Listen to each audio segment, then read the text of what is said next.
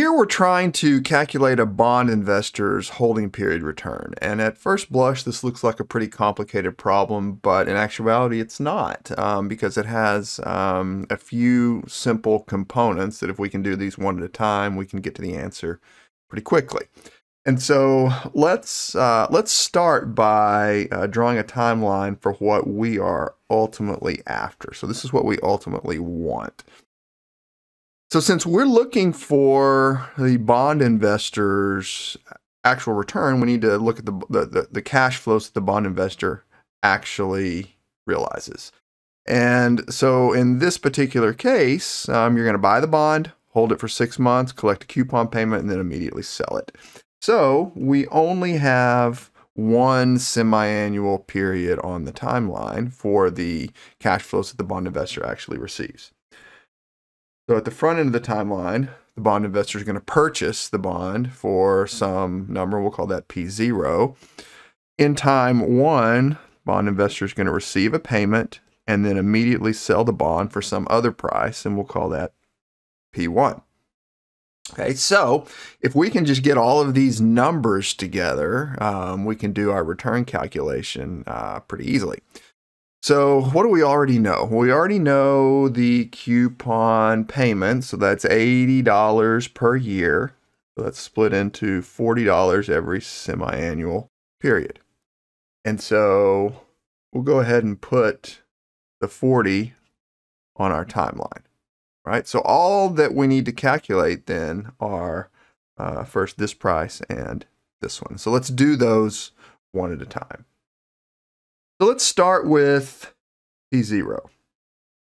Okay, so P0, when an investor first buys this bond has 14 years remaining till maturity, so there's 28 payments on the initial timeline.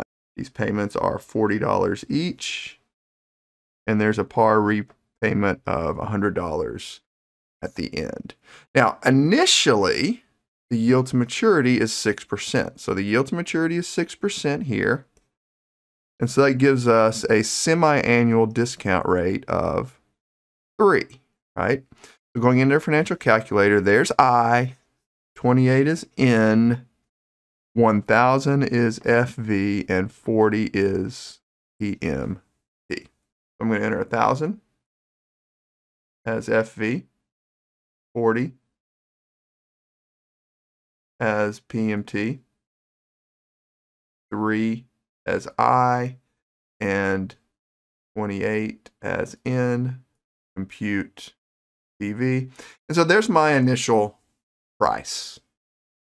Now that I have that, let's go in and calculate P1. This is just one period down the road. So here I have a 1, 2, 3, all the way in to 28 once again. We've still got our 40s here. And so when this bond investor tries to sell the bond one period down the road, this is the timeline that's facing whoever buys or sells the bond. So now there's only 27 payments left. The payments are still 40, and then the par value repayment is still 1,000. And so we want the price at time 1. And so in order to do that, we can go into our financial calculator again, make N 27. Payment and FV are the same as they were before.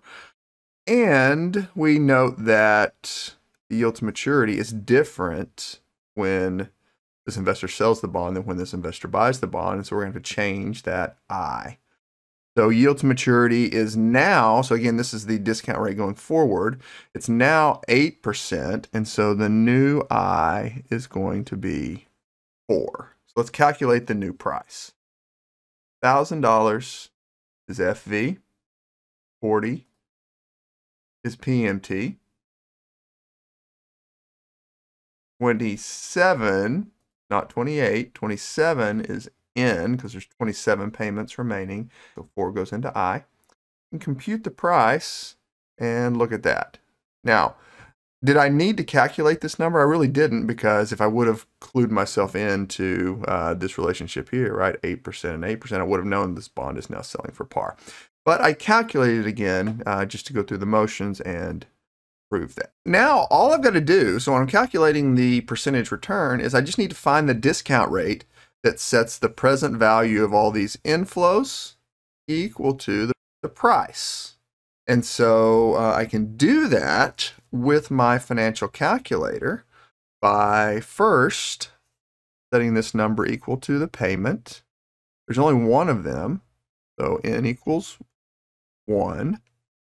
Payment is positive because the investor is going to receive it. I'll take that and set it to FV, because that is to this investor here, right, on this 1 period timeline. That's the future value. That's the end of the timeline cash flow. That's also going to be a positive. And then this number here is going to go into PV, and I'll make that a negative because that is what is paid for the bond. So jumping over to the financial calculator, I'll put 1,000 in FV, 40 in PMT, 1 is in because there's only 1 period, 1,187.6411 as a negative number as PV because that's what's being paid, and compute I. Okay, so I is negative 12.43%. So I is negative 12.43%. Now, just on reporting, so note that that is a semi-annual rate, the semi-annual rate. And so if I ask you for a semi-annual or 6-month holding period return, that's your answer. But if I ask you to annualize it, then you're just going to multiply that by 2. So just pay close attention to how I ask you to report the numbers. Now, quick note.